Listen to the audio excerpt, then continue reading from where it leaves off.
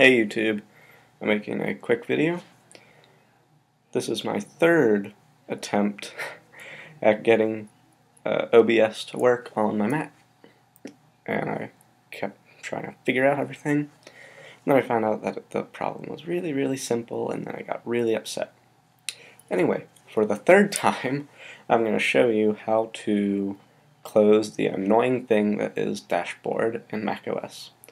If you don't know what Dashboard is, just go to Spotlight Search, type Dashboard. Alright, it's this annoying little thing. Normally there's widgets like the weather, and there's a lot of stuff.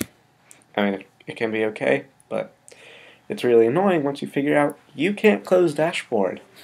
Yeah, once you open it, you can't close it.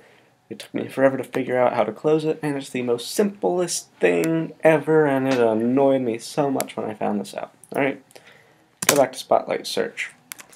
Type System, go to System Preferences. See the little sticky note looking things? Mission Control, click on that. Then you see Dashboard down here. You see it's as space. Click on that and turn it on off. Dashboard went away. It was that easy, and it took me this long to figure it out. I was so mad when I figured out how to fix it, because it was so simple. Anyway, if this video helped you figure out how to close that annoying little program, like it. Comment, tell me what you would like to see another video about. Thank you.